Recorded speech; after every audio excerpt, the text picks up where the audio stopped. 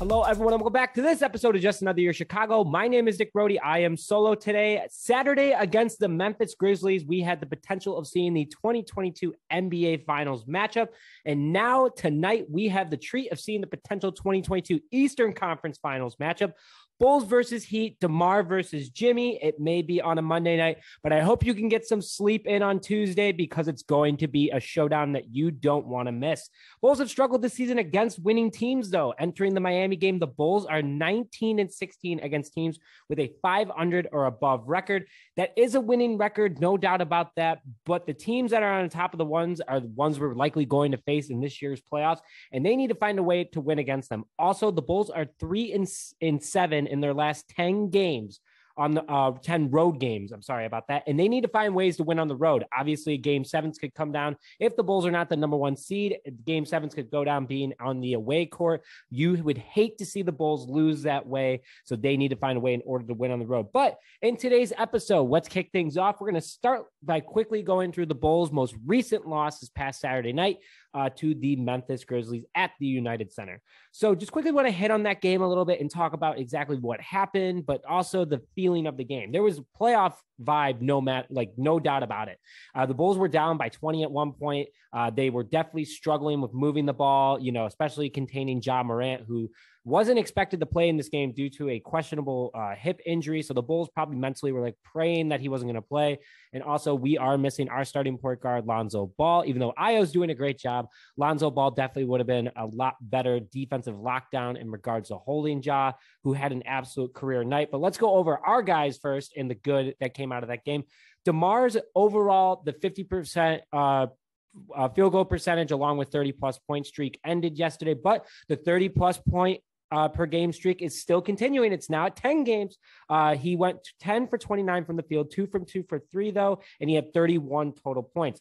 The streak was bound to end, though. I mean, it was historic. It was very impressive for having 30 to 35 more points in a 50% or more field goal percentage. So he got tossed at the end of the game. I thought that it was, he was showing his emotion. DeMar did not want his guys to go down without a fight.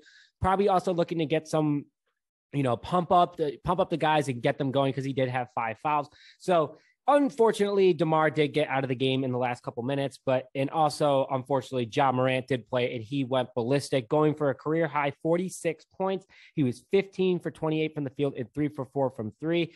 This season, he's not barely shooting over 32% from 3, so, this was totally rare. But Bulls fans, as we can all probably agree, that was like 2010, early 2010s Derrick Rose vibes. I mean, a point guard doing what Ja Morant is doing this season. He is doing better than D Rose was doing and during his MVP season at the time. So it's just super impressive to see that light again, kind of see that type of player in the league. And, the guy put up nearly half or almost half of Memphis's points. You can't deny that. There was a lot of defensive struggles, especially on the interior against Vucevic, specifically Tristan Thomas also really couldn't contain him in the interior. It was tough. It was a very tough game. He was hot all game, same with the rest of the Grizzlies. So it was close. Bulls only lost by 6. They lost 116 to 110. It was a close game. It wasn't that close. So the entire game, Bulls struggled, came back a lot of times, but got to look at next game. Can't keep looking in the past. But we want to give our bench player of the game to Kobe White, who had 15 points, 5 assists, and 4 rebounds. So again, Bulls lost. They're now 39-22, but still they are they're second in the East right now. So almost have entire full court advantage unless they were to face the current team that is in first in Miami Heat, who we'll be going over in just a second. But before we go into that, speaking of bench players, we'd like to thank our sponsor, the Bench Mob. Shy Slamma Jamma shirts are now on sale on benchmob.com. They started back in 2010 and reemerged in 2021 to represent the best bench in the NBA. To get your Bench Mob merch, please head over to the link in the description and use code JAY20 to get 20% off your first order. So let's go into today's main topic of the day, Bulls versus Heat preview. The Bulls are 39-22. They are second place in the East, and who's in first? The team that they are playing in Miami, the Miami Heat, who are 40-21. This could be an Eastern Conference final matchup this year. There is no doubt about it. From right now, 1 and 2, that's probably where the bettors are going to go. Tony could agree to that. But we'll say it now that we see this happening. It's going to be Bulls versus Heat, 2010 vibes all over again. Bulls are obviously fighting for that. And the Heat are without LeBron James, without Dwayne Wade, without Chris Bosh, but they do have a guy named Jimmy Butler down there leading the way. Bulls are looking to tie for the top of the East with this win. That would put them at 40-22, and the Heat at 40-22.